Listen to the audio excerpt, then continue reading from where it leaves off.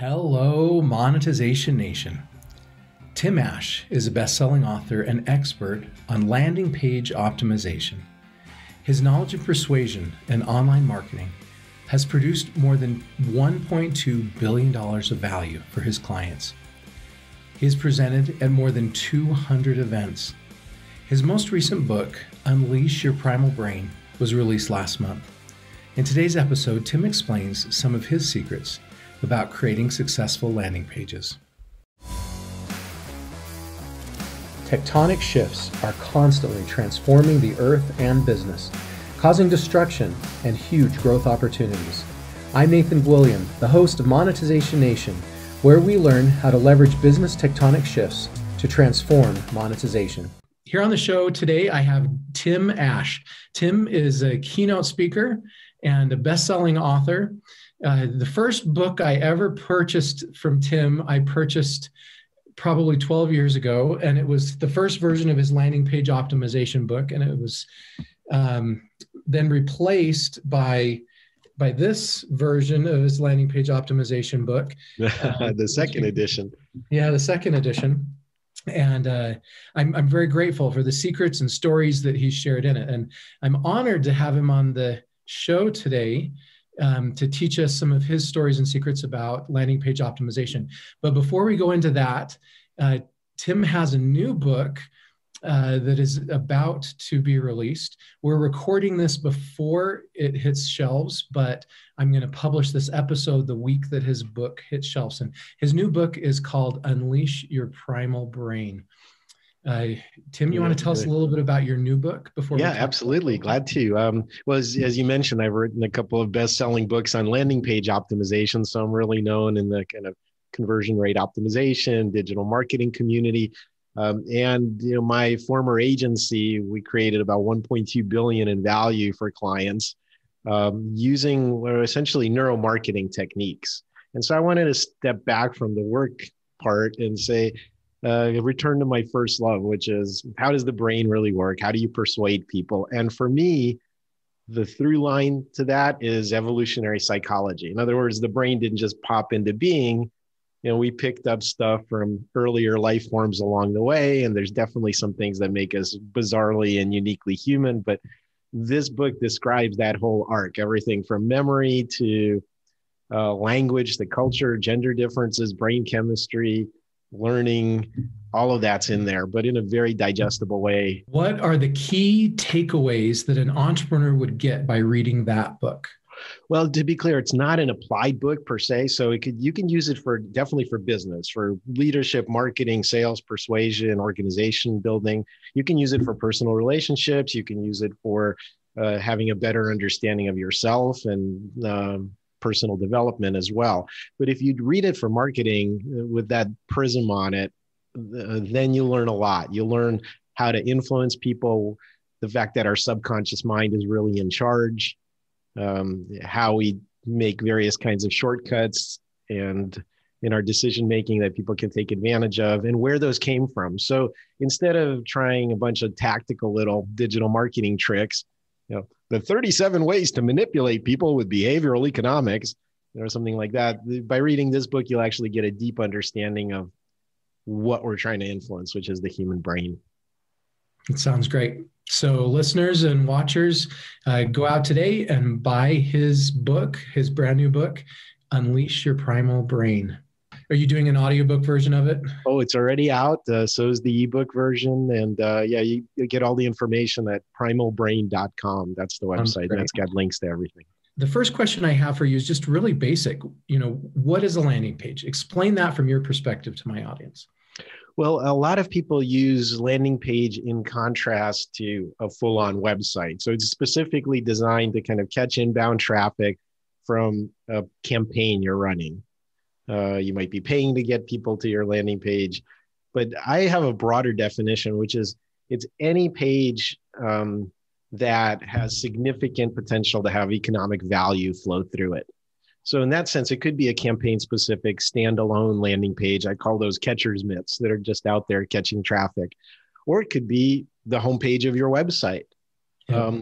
Or if you're a catalog, an e-commerce catalog that's indexed in a bunch of shopping search engines, your product detail page might be a landing page, because all of that traffic from the shopping engine feeds are going directly to deep linked product detail pages on your site. So the template for that product detail page might be one of your most important front doors. So to me, a landing page is any page which is channeling significant traffic that might have economic value for you. Sounds great. In today's world, people use the term funnel. In recent years, people have used the term funnel a lot. Mm-hmm. And it seems like funnel and landing page are in many ways the same thing and overlap a lot. How do you see the difference and the similarities between a landing page and a funnel? Well, when I've heard the term funnel used, I've heard the term funnel pages or squeeze pages and various related terms. But to me, a funnel is really more of a definition of a business process. So for example, they'll land here, they'll get a free download, but then I'll get their email in exchange, then I'll email them, and then eventually I'll ask them for the wallet opener and ask them for their first dollar, and then I'll have an upsell, and then the big upsell after that. So it's really kind of an escalating business process where you're asking people to self-select into the next step of it. So it's not along the way, you're going to have a number of landing pages for each of those particular steps. That's right. So the landing page is one element, a very essential element of the funnel creation process. Yes, absolutely. And then the other one would be the communication that you're using in between the going to the landing pages, which is primarily these days, I would say, focused in email communication. That's right. So your email sequences are critical as well. Yep. Perfect. Okay, so talk to me about what problem a landing page is intended to solve. The problem of your company not making enough money. I mean, a landing page, well, there's no such thing as like the perfect landing page or a generic landing page. A landing page exists for a particular purpose. So the question is, does it meet the needs of the intended audience? And do a high percentage of the visitors act and do the thing that you want them to do? So from the business's standpoint, the point of the landing page is to align with the goals of the visitors and to have them take action. Now, that action can be maybe watch a video, download something, buy something. It could be pick up the phone and call us, or schedule a demo, or any number of things. So whatever your conversion action is, the landing page is designed to be as persuasive as possible to get the highest percentage of people to take that action. Your book expresses this very well. What do you teach are some of the best practices or best elements of a landing page? Well, again, I don't know if it's a catalog of items. I think the most important thing is the approach. And the biggest mistake that I see marketers continue to make is that we're talking about stuff that's in our own self-interest as marketers. You know, we're great. This is the world's best solution for, whatever, fill in the blank. And we're just tooting our own horn. We're broadcasting at people and we're saying, buy it now. Only 3 easy payments of $19.95 plus shipping and handling. We confuse a hard sell with something that's effective. And it's because we have this inside out mentality. We're inside the business and we're broadcasting out. And instead, I think the key to an effective landing page is having an outside in mentality. In other words, some people are showing up on your page. You don't know whether they're educated, confused, busy, tired. Okay, take them where they are. Now convince them. And so it's really having that user-centered focus. What are the problems? What are the needs that the person has potentially? And so a well-designed landing page is going to address the needs of the person. And only by doing that can you make more money as a business. Talk to me about text versus video. I know for a long time there, a lot of landing pages were huge 10-page sales letters that went on forever. And I know there seems to be much more of a trend today with video to try to communicate that information. How do you feel in the text versus video argument on the landing page? Well, I don't know that there is an argument. Again, it's the right tool for the right job. I'd say it depends on where people are coming in from. So one thing you have to consider is the medium. If you're have a cell phone, then you're going to come in on your phone screen and reading a bunch of teeny tiny text. It probably looks like about 2.5 point font when you look at it on most phones, is obviously not the best way to get people to engage. On the other hand, we're all used to watching YouTube or TikTok videos or streaming, our favorite Netflix series for hours and hours. So we're used to watching video on a cell phone. So the take rate of people watching a video on a cell phone is much higher than it is on a desktop or a laptop, because we're not going to sit in front of our computer to watch a movie or to watch videos. And the quality is fine, but it's just not what we think of doing in that context. So I think videos are much more effective in a mobile experience. There's still plenty of room for long form sales copy on websites though. What do you think are the biggest mistakes that people make on their landing pages? Well, in addition to, like I said, not really addressing the needs of your visitors, which is number one, I'd say the visual clutter. This is death by 1,000 cuts. We get bored with our own pages. We start decorating them, drop shadow on the button, or whatever. Just obnoxious, extraneous detail and visual boogers, I call them, all over your page, and not having a sense of priorities. So to me, a landing page should have a Zen-like stillness out of which the call to action naturally arises. Now, how often have you actually gone to a landing page that you can describe as having that quality of Zen-like stillness? I started meditating while I was at the site, right? Yeah, it's just not very often. So we're our own worst enemy. And I think the confusion comes from the fact that to get someone to our site, we often have to interrupt them. And we're doing that in a public setting with some obnoxious display ad or something that's competing for attention. Absolutely. To grab my attention, you should be obnoxious and interrupt driven. But once I get to your own website or landing page, it should be a bullshit-free zone. It should be calm, and you shouldn't have to compete with yourself for attention on the page. Figure out what's important, make that more visually prominent, and tone everything else down. So I'd say just taking a machete to all of the clutter on your website is step one. So simplify. Yeah, until it's boring and your graphic designers, I'm sorry, you couldn't make your living as an artist and you have to design another button on a web page. Sorry, that's, the goal is to put money in my bank account, not for you to express yourself creatively. And so for the people like me that tend to make things more complicated than they need to be, the secret strategy that helps me is I build it, and sometimes it's too complicated, but I put a heat map on it.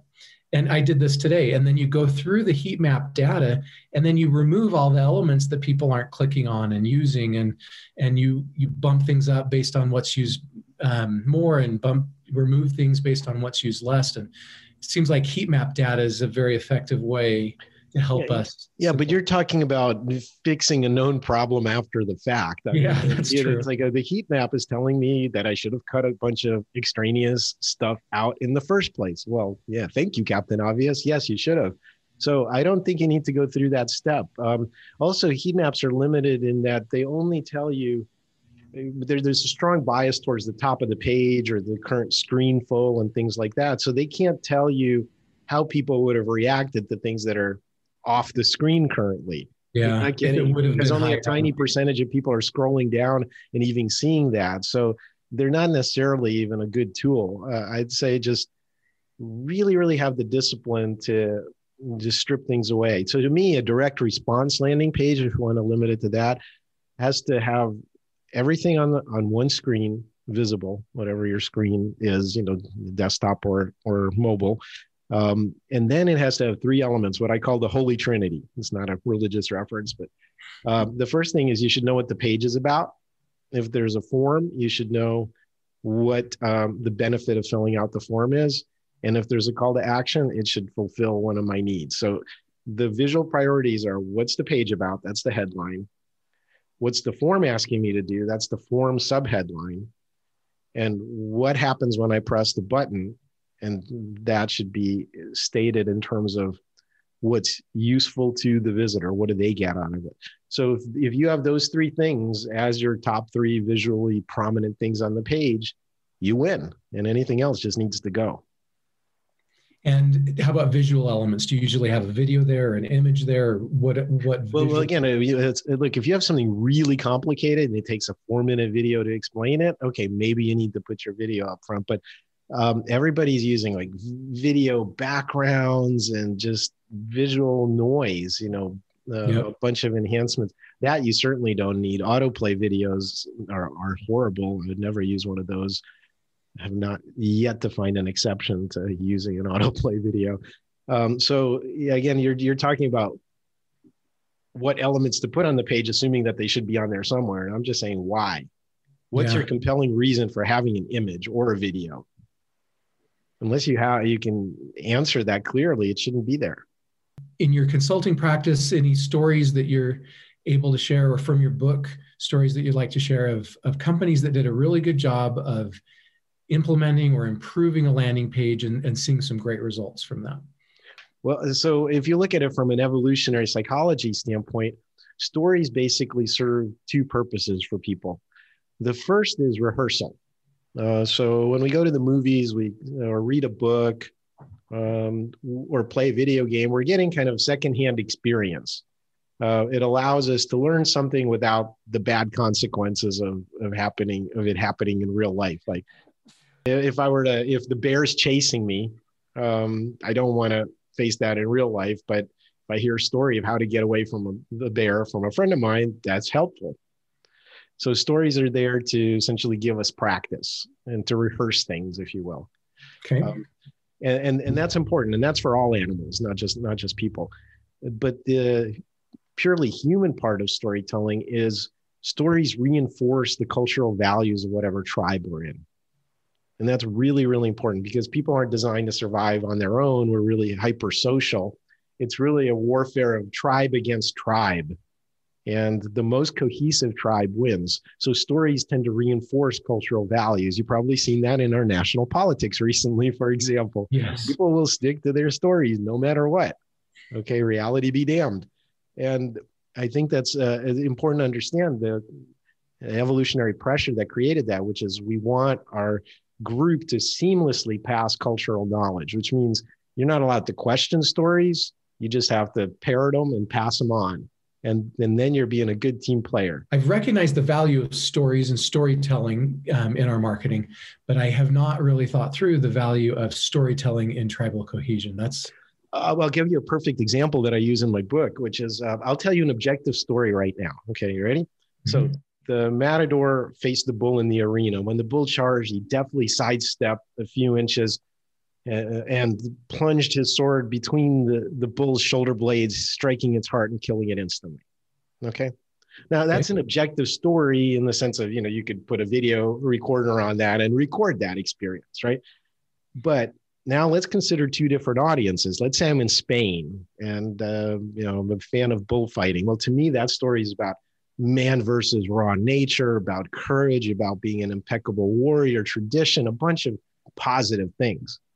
You tell that same story to someone from PETA, People for the Ethical Treatment of Animals, and they're going to think that this is wanton animal torture and cruelty and murder, and it's being subsidized by these people paying for the tickets, and it should be ended immediately. Yep. Right? It's the same story. How it's experienced depends on the cultural frame of the person experiencing. So where this is important for marketers is that we need to understand exactly who we're talking to. Most marketers say, here's my product. Let me yell to the world about how great it is and everybody should buy it. Well, if you're actually going to be an effective marketer, you should start with, who is my tribe? What are their values would be the next step. What's important to them? And then what products and services should I design for them, or how should I talk about them in order to resonate for that tribe? That is so profound, so powerful. Can you think of an example of someone that did that really well? Well, there are a lot of brands. I mean, if you want to cult-like followings, Apple is one of the world's most highly valued stock companies for a reason. I like to get work done on my wonderful Samsung Galaxy S20 Plus. But Apple people, they're just part of the Apple religion, and they've done a real good job at Apple saying, you're cool if you're Apple.